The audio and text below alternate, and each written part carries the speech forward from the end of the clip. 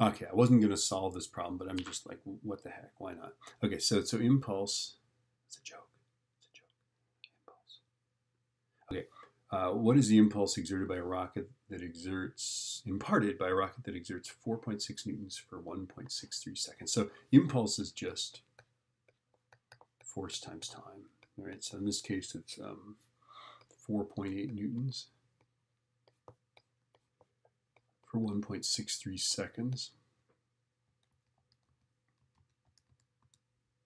is 7.824, and the units are newtons seconds, or 7.8 roughly newtons seconds.